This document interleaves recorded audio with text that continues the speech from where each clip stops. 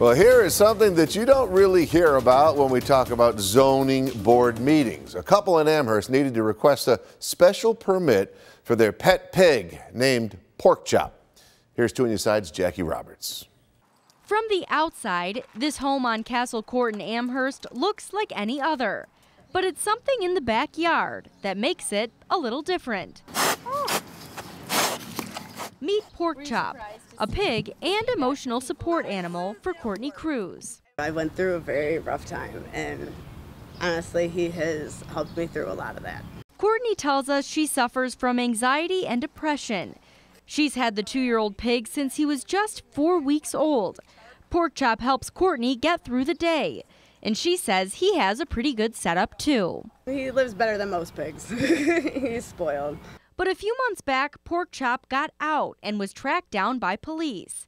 Since then, not everyone in the town thinks he should be able to stay. And for some people, the pig in Amherst debate feels like deja vu. 2 years ago, we had ham solo. That was not approved because it's not permitted.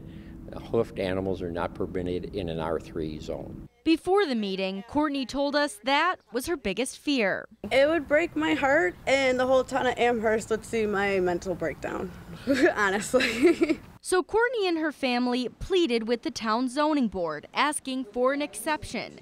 But they weren't the only people who had something to say. If it looks like a pig, walks like a pig, acts like a pig, it's a pig. The zoning board ultimately denied the request to allow Porkchop to stay in Amherst. But his time with Courtney is not over, because in just a few weeks, her family's moving to Tennessee and taking Porkchop with them.